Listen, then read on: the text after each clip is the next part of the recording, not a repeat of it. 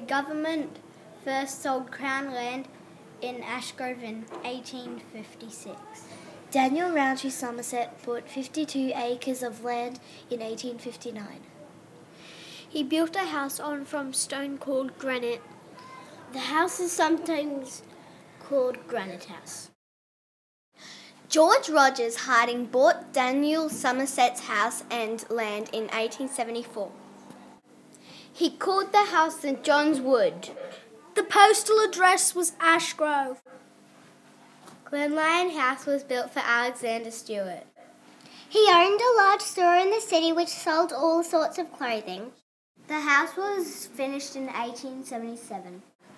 The first Ashgrove State School opened in 1877. It was made from wood. It was built on the land where Ashgrove West Uniting Church is now. The Grove Estate was a large housing estate. Blocks were offered for sale in 1884 and 1888. Some of the street names were Harry, Brisbane and Holmesbrook. The Grove Estate Methodist Church began as a Sunday school in 1891. Many years later, it was moved to Ashgrove Avenue. Alexander Stewart's eldest son, John, built a house in about 1900. He called the house Grantley. In 1925, it became St Finbarr's Convent. It's now part of Mount St Michael's College. Scouting started in Ashgrove about 1909. Leonard Lovejoy was the first Ashgrove Scout leader.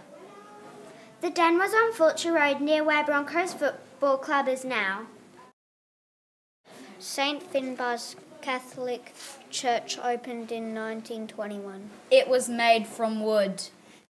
In 1927, it was lifted up. Classrooms were under the church until a school was built. Construction of the new brick St Finbarr's Church began in 1955. In 1924, most of the land Alexander Stewart had owned became a housing estate called Glenlyon Gardens. Lots of people used the trams to go to the city and home again. The tram line was extended from Red Hill to Ashgrove in 1924. In 1935, the line went to West Ashgrove. This movie was produced in 2012 as part of the Creating Young Local Historians project. It was funded by a Brisbane City Council Community History Grant. The voiceover was done by children participating in the project.